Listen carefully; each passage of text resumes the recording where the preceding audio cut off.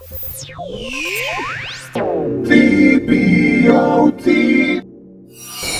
Well, good morning, everybody. Oh, come on. It's day 2. We're all friends now. Good morning, everybody. Good morning. All right, we're TV people, for heaven's sakes. This is fun. So, what we're going to do is talk about design and the future of design. But to kick things off, I wanted to kind of do a little introduction. Who in the audience is a designer? Okay, we don't have a lot of designers. Who in the audience knows a designer or works with a designer? Okay, who in the audience is really scared of designers? There we go, right back there. All right. The idea about the panel today is to talk about the future of design. So not so much talk about what's going on today, but where things are going. And so as Tracy said, I'm Brian David Johnson. I'm a futurist at the Intel Corporation. And I kind of have a varied background. On one hand, I'm a principal engineer. So I think in software stacks and network architectures. And then I was also a designer a long, long time ago. I was a designer back when I had hair. So it's been a very long time since I've been a designer. But as Tracy said, I'm a futurist, and I wrote this book called Screen Future, which if you haven't got a copy yet, there's copies outside. The publisher's been so good to actually support Tracy and actually give away copies of this. And also, was talking with Tracy and the team after this during the break. I guess we're going to do a little impromptu signing. So I'll be out by the registration desk if you want to get a new copy or you want to get your copy signed, just swing on by and I'll sign it. And then also as a quick little kind of side plug, there's another bit of work that I do. We did a panel yesterday about this, about science fiction based on science fact. And that's what this is, which you can also get a copy of. It's called the Tomorrow Project. And it's really getting people to talk about the future and talk about the future that we all want to live in, but using science fiction based on science fact to have that conversation. And then there's also this little pamphlet, which is a new book that actually has just come out that I wrote from Morgan and Claypool, and they've been so good to support Tracy, and actually you can download a free copy of it for a limited time. Okay, so that's all the housekeeping. So science fiction and prototyping. Oh yeah, science fiction and prototyping, designing the future with science fiction. Okay, so as I said, the idea of this was to talk. I'm not making any money from that. Just enjoy it. So, as a part of my work as a futurist, what I do is I go around the world and talk to people about where they think the future of design is going. And if any of you, I wrote a column with Tracy called Jet Set for a while, which kind of sort of chronicled those conversations. And I wanted to kind of kick this off and tell you a quick story about a recent experience I had in Mumbai, India. So I figured, right, Mumbai, right, it's one of the movie capitals and entertainment capitals of the world. So I went to Mumbai to kind of learn what they thought was the future of entertainment. And so I went there and I told them I wanted to go and be on a set, but not a really, really nice set, like a set that was doing TV work, that was just cranking it out. And so if anybody's been to Mumbai, it takes about 2 to 3 hours to get anywhere in Mumbai because the traffic is so bad because there's so many people. And so we're sort of set in this cab and they're kind of trundling me around and we get to this set and it looks a bit like a set that you would have in the United States. There's a lot more people, so it's kind of Bollywood style. So there's people everywhere. And you have sort of people running around doing work, and then you have women in gorgeous sort of traditional Hindi outfits, just sort of lounging back, working on their phones or working on their iPads. And it starts to get kind of strange when you see all these people, but it's a set, right? And so I wanted to talk to the people who were directing it and producing it. And so they kind of bring me in and take me backstage. And again, I wasn't really planned for me to be there, but I kind of pushed really hard that I wanted to see an actual living, breathing set. So they took me along the back, and I went back along where all the feeder cables were and where they had all the guys kind of making lunch in the background. And they took me in and then set me down in the studio audience. And then the guy who was my translator sort of started looking around and said, I think there's a mistake. I think they thought you wanted to be in the studio audience and not actually go backstage. So he goes, wait right here, I'll be right back. And he runs away. This is around the point which I find myself in these situations because I travel a whole bunch, where I go, holy crap. I don't speak Hindi. I'm by myself in Mumbai. I look like this in a suit, surrounded by all these folks who are super into this sort of comedy game show. And I realize I'm stuck. I have no idea where I am, how to get away, who to talk to, what to do.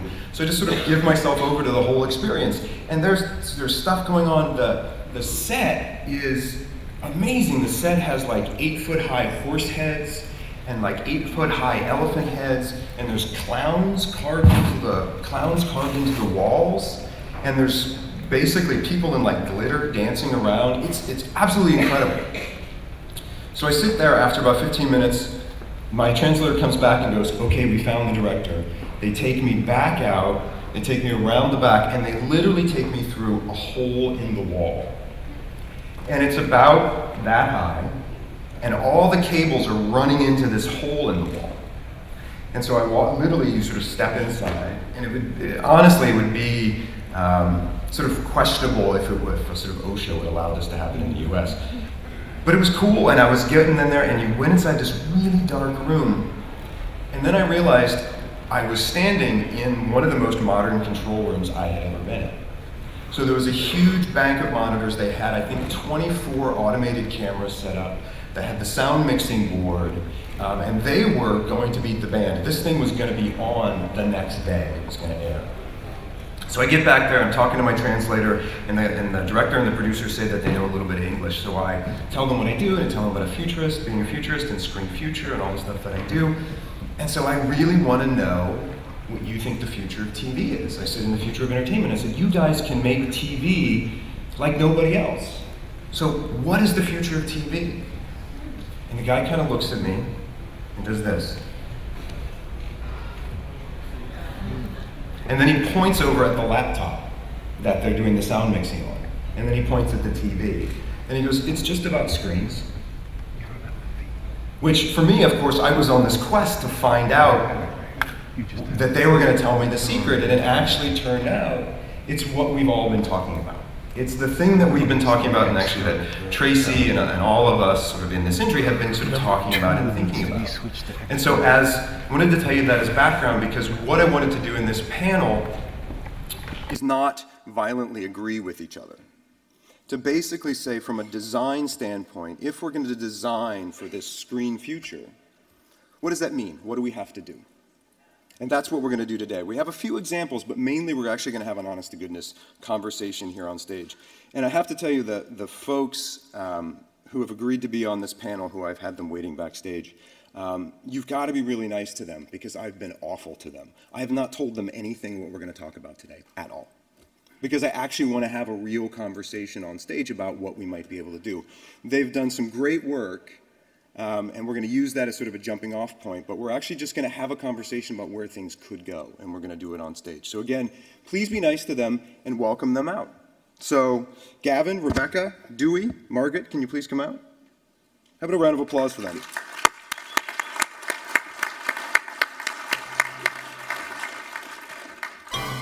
Notice how they're walking very slowly and hesitantly.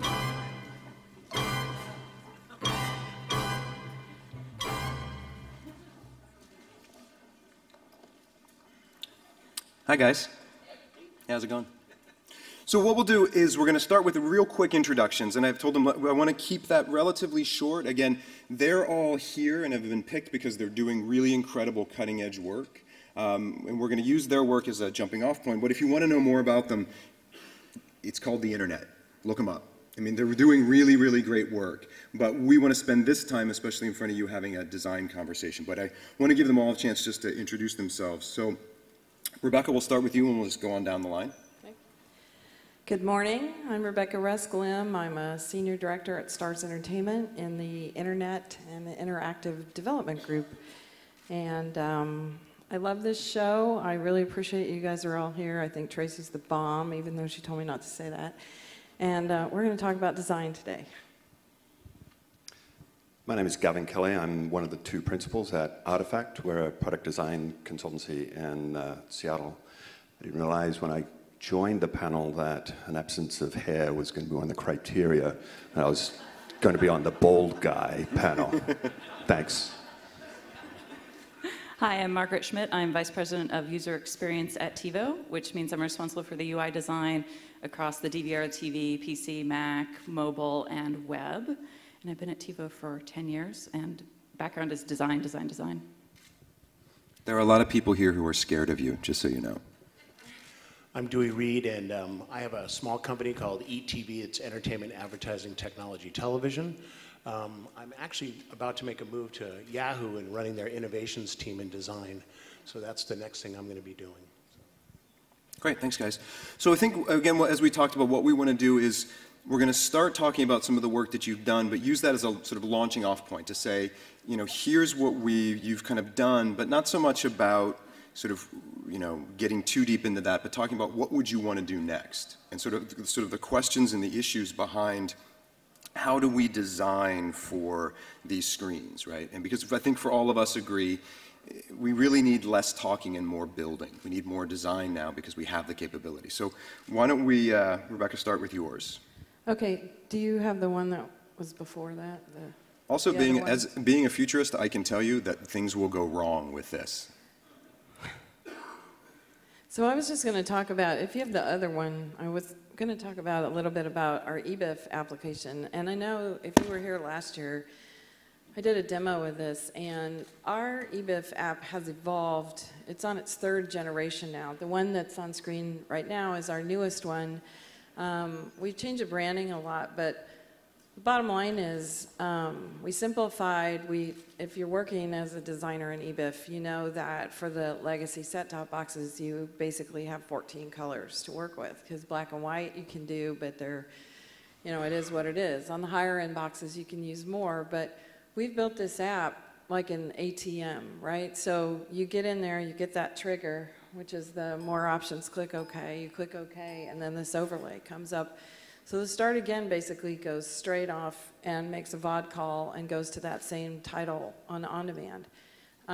We're really trying to make this really simple from on-air to on-demand in one click, which in some of the guides today would take 7 clicks. So that's kind of where we are right now. This is about to go, well, it is in the field, big test right now. We're pretty excited. It took 2 years to get there.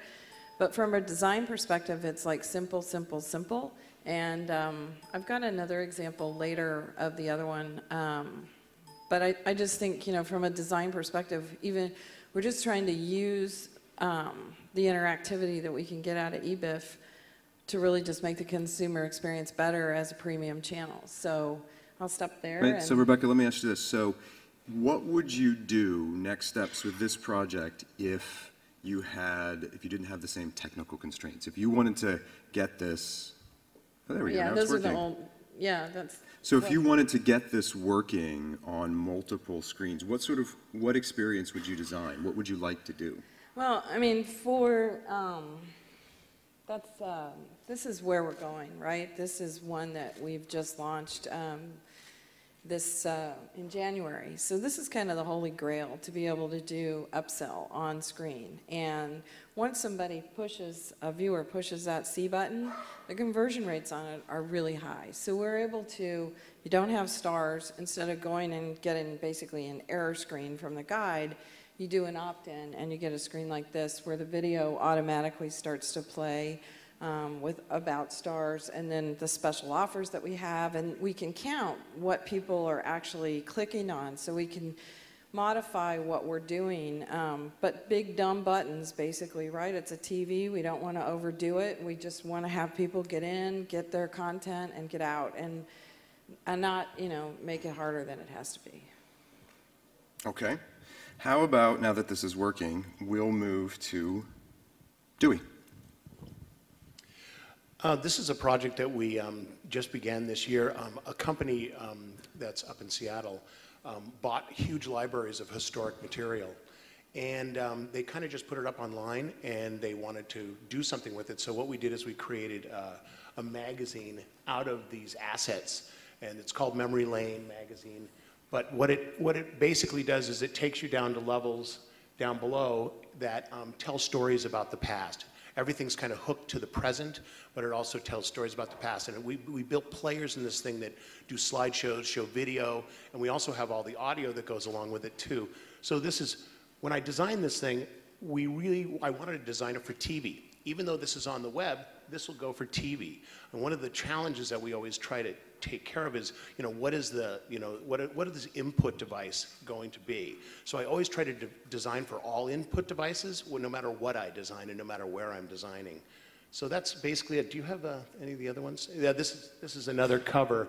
We're actually on the third cover now. It's a really exciting project because all this stuff, these are all stills, but actually these are video footage loops, and there's a lot of animation going on the front cover of this thing. So it's super rich in media and really fun. I mean, that was our whole point. How do we make it as much fun for people as possible? But we got a great writer on this and a really small team of people. And that's the thing that I really like about design nowadays, is that the fact that with a very small team of people, you can do some amazing things. I mean, amazing stuff.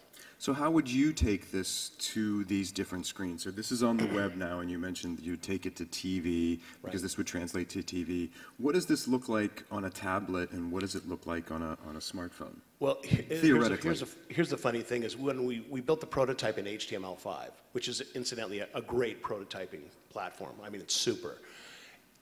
To go across all browsers, we actually had to go back in time and rebuild it in Flash, which is just like, drives me crazy. But at any rate, we already had it on a tablet. It was already functioning on a tablet. And it was really great because, I mean, there's a lot of 3D that's going on in here. When you hit and go into another section, there's these big 3D transitions that go on. So we really did, when we designed the thing and prototyped it, we designed it for, all platforms, for tablets, for TV, and for PC. So if you could take this to the next step, if you could take this so people were carrying it in their pocket and walking around with it, if you were unbounded by money and time, imagine that, what would you do? And I can put it to everybody else. We can poach your design. What would I do differently, or? Well, how would you evolve it? Like, what would be the next step? Again, as we begin to design for these multiple screens, how would you think about doing it? I mean, one of the things that we've begun to see and that I've talked to people is that this idea that once you put something like this, say, on a smartphone, right, and the smartphone knows where you are, that you can have a dramatically different experience than you would have, say, with the content. Same content, but you could have a different experience with that content because, you're able to kind of pull things up, pull up shopping, and also you have different opportunities for commerce as well. Right.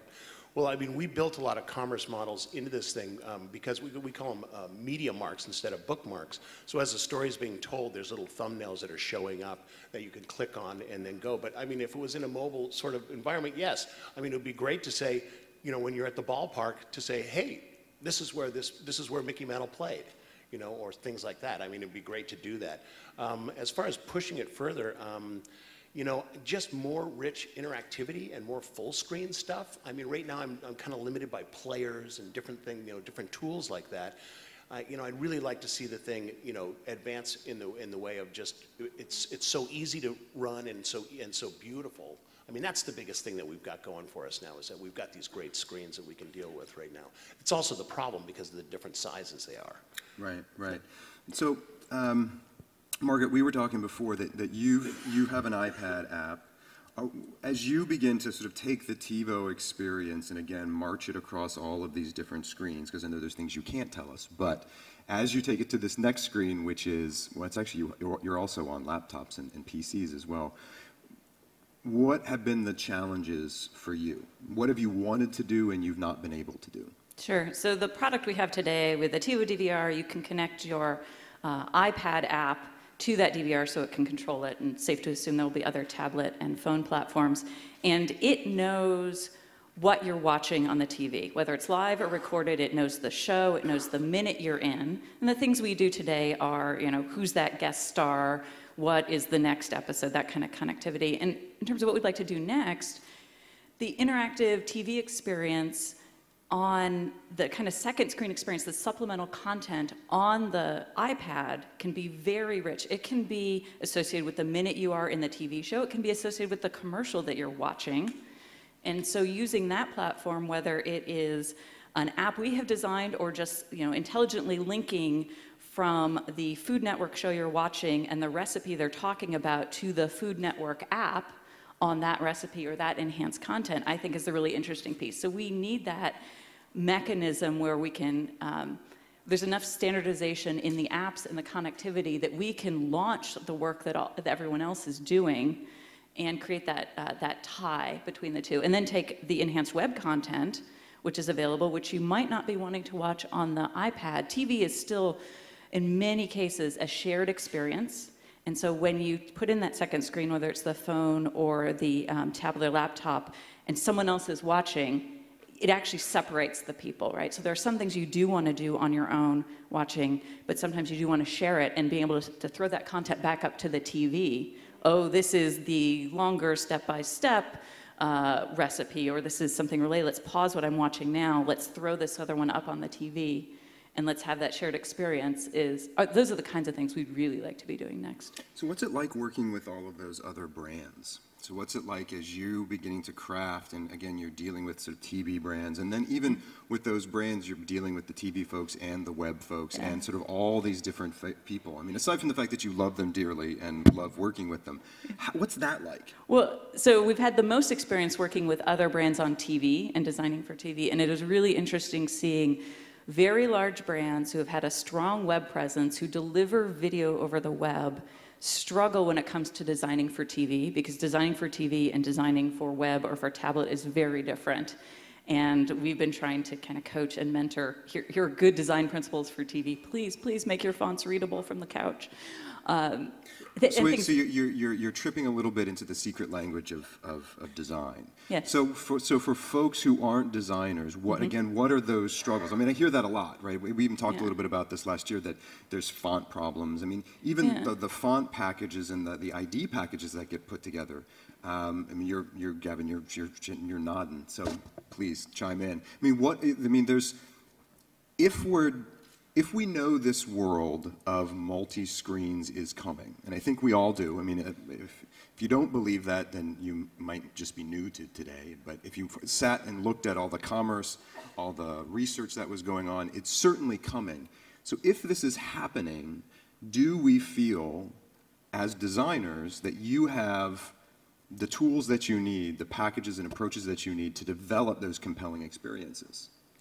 I think it's less about the tools and more about the platforms and the technology behind those platforms. And I think the tools that we use as designers doesn't really change whether given the target device. You know, we're using the same software packages, and what's the real struggle is the platform itself, and designing not just for legibility and not just for the experience itself, but designing for things like performance. When you're designing across devices, you can have, so our example has a TV with a WebKit browser, we have an iPad, and we have a phone. These all have different technology behind them, and different capabilities as a chipset, and understanding the limitations really drives some of your design decisions. So the work that we've done, similar to Dewey, is this is an example of a project that we did where you're designing something 3 times. Even with something like HTML5, you have to make those considerations around form factor, in that you don't just make it smaller and you don't just make it bigger. The layouts change, the navigation metaphors change. I'm getting into design speak here, but it's a lot of work to design one experience across 3 different platforms, as it were. This is an example where there's sort of indication of where TV might go. TV as an experience is fundamentally unchanged over the last 70, 80 years. That experience of watching watching content. Time shifting was a major innovation, thanks to TiVo, who sort of broke the ground there. What we were looking at in this project was, how do you make a more personal and relevant experience?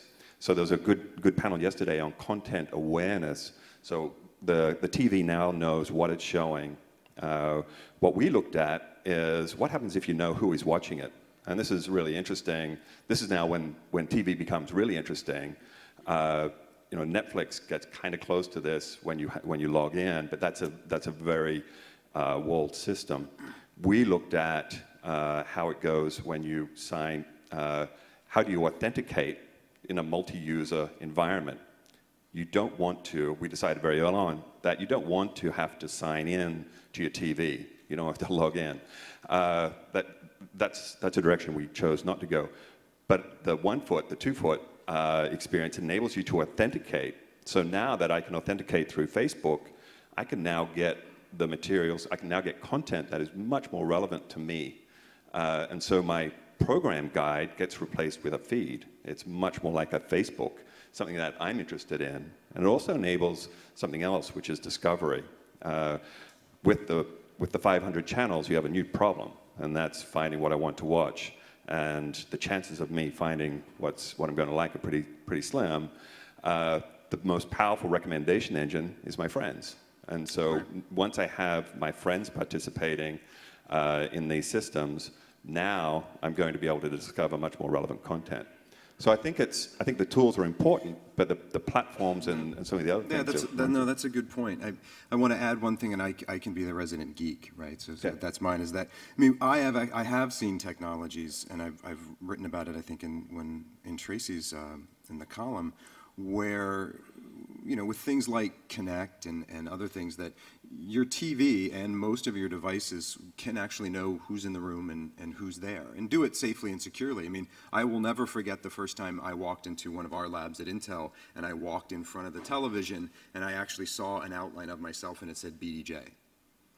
And it actually just knew me. They had used my badge as a way, and it just knew who I was. So the idea that actually just using these devices and being with these devices as a means of logging in, I think is kind of interesting, and I think affords kind of an interesting new design challenge of actually designing the experience. And that's kind of the next thing I want to talk to you guys about is kind of, because that's the thing as designers that you bring is this holistic experience across all of these different devices, which is essentially how this is going to be monetized. I mean, it's the experience that people are going to pay for. Granted, it's the content, but it's also the experience around the content.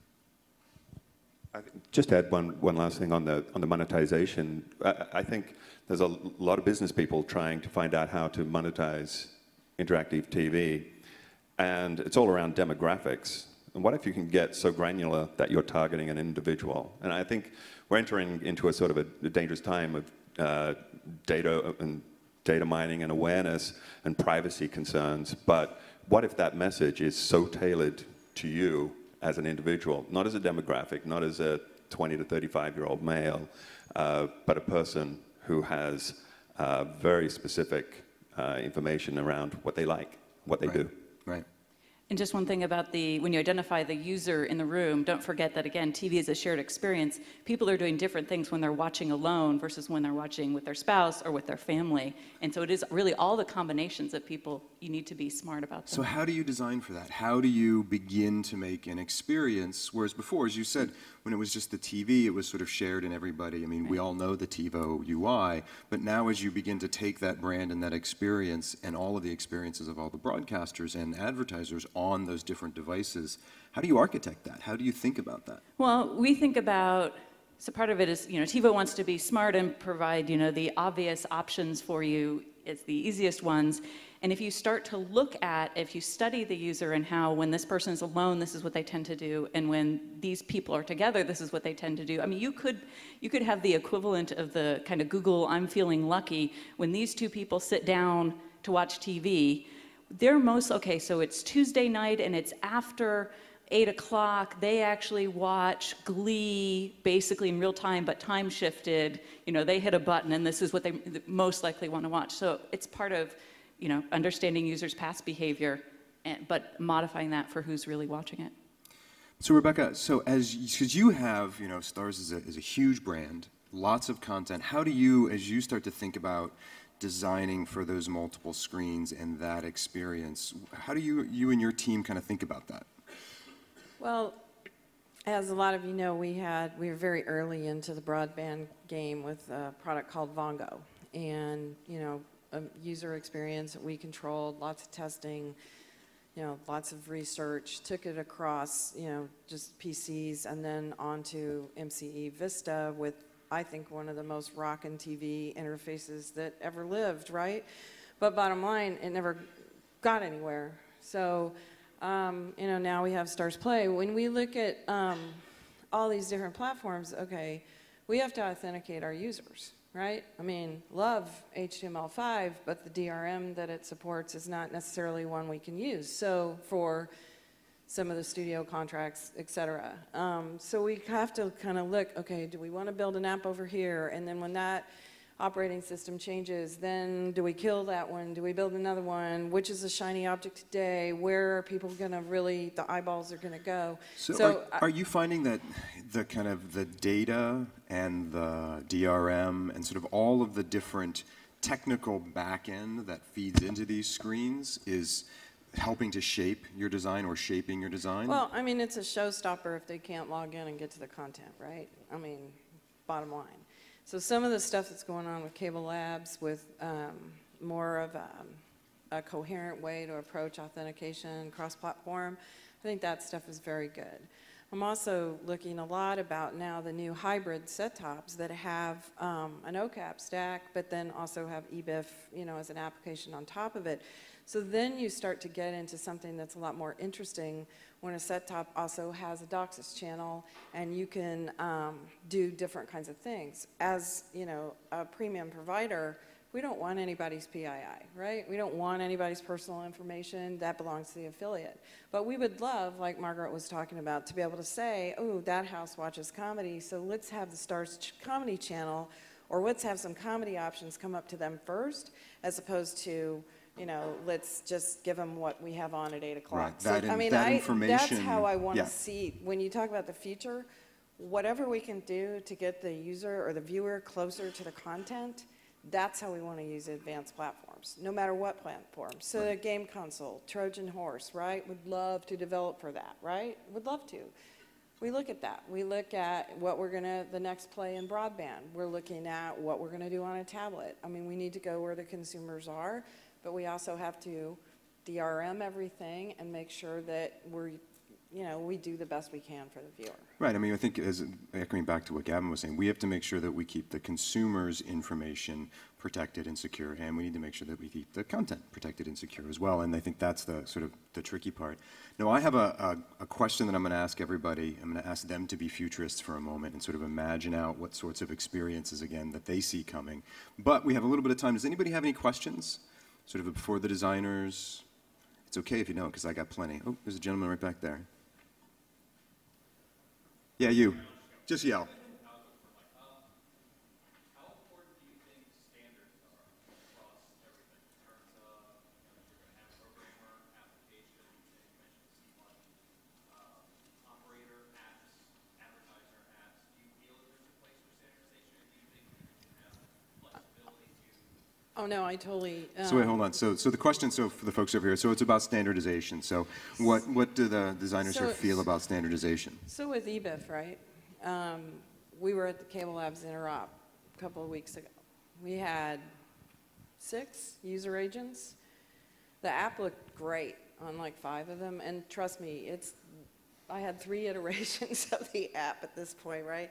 But now that we have new branding, it loads faster, la la la. But bottom line, one of the user agents did something weird with transparencies, so it looks like crap, right? So the other ones, they didn't do that. It looks great. So I would love to see them all have a standard around the standard, not the implementation that goes there. So the fact that now OCAP is trying not to, everybody knows what OCAP is, right? It's a standard for advanced set-top boxes that the consumer name is true two-way, but the actual, spec is OCAP.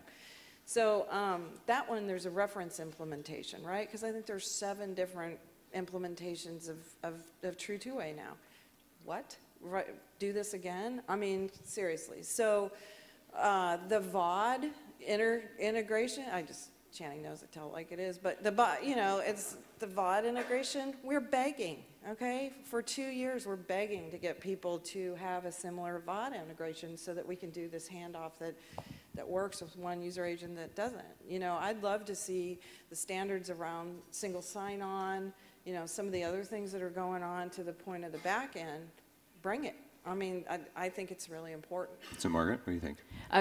I don't want people to have to design for TiVo. I want them designing for TV or designing for the device, and I just want to be able to connect to that. And that's what's going to give us the variety of app choices. So standards are great that way. You know, standards, you know, you have to have them. I mean, that's all there is to it. I just want to make sure that the people making the standards are always looking at what's new, because those standards have to adapt constantly. I mean, we're just learning so much, especially with tablets and those sort of devices right now. What are people doing on those things? How are they using them? Well, the standards can't be formed yet about advertising on tablets yet. It's not time yet. But, you know, it's coming very shortly. So we're almost out of time. And so what I want to ask is, as you begin to look out 5 years, 6 years, to these multiple screens, I'm going to ask you to be a futurist, but you don't have to actually predict. What I would ask you is, what would you like to see? So in the next 5 to 6 years, so a little bit further out, as you're creating these experiences and designing these experiences, primarily around television, but then also as it begins to move out, what would you like to see coming? So coming back to TV still being a shared experience in many ways, I would like to see that shared experience. You don't necessarily have to be in the same room, right? So you have the content in the cloud, you have people in different locations, whether it's on whatever platform you're on, the ability to have that connected experience of we're watching the same thing together, but we aren't necessarily in the same place. I think that's something it would be very interesting that we could do over the next 5 years or so. Kevin? Do we? Go ahead. Well, we'll have the bald guy talk. Well, that'll be both of us. So at any rate, I feel a victim of devices right now. I feel like my devices, I work for them. They don't work for me. So I'm hoping in the next 5 years that I'll have a device that recognizes all my other devices and my devices start working for me. You know, I'm really kind of sick of responding to pings and dings and, you know, all the different things that my devices do. And, you know, I want to be able to tell my devices, okay, put my mail over there, put my entertainment over here, you know, and just really be able to easily organize my life of content. I'm going to quote my favorite futurist, Dan Quayle. I'm not sure if you remember. His quote is, "The future will be better tomorrow." And I sincerely believe that. Gavin, I thought I was your favorite futurist. You are now. No, I think what I see is more of a seamless experience, and it's where the screens kind of go away, and we stop thinking about screens, and we start thinking of where we're interacting more directly with content. And these challenges around the experience, is anyone from Apple? Again, ding, iTunes. I hate iTunes. I cannot stand getting access to my content and managing and syncing. All of that crap has to just go away, you know, and it should be something that I have direct access to at all times. I've paid for it, it's mine. Let me see it on any device, anytime, wherever I am, regardless of what I'm doing. So that's my hope for the future. I want a flying plane. I want a flying car. There it is. I want a flying car. Really? And here in San Francisco, or you know what 101 would look like if there were flying cars? No, what I said earlier, the personalization, recommendations, knowing what your friends are watching, having your content with you if that's what you want. I mean, I really think that the convergence is really going to work for the viewer in the long term. They'll have more options, right? They won't be able to just, and they don't today. For 10 years ago, did we really perceive what was going to be going on now? Not to the level that it is. So I would say the convergence part of it is really what excites me, and that I could be able to do different things in different places. I'm not just, you know, hooked to the television, although I love the television, and I don't think it's going to go away anytime soon.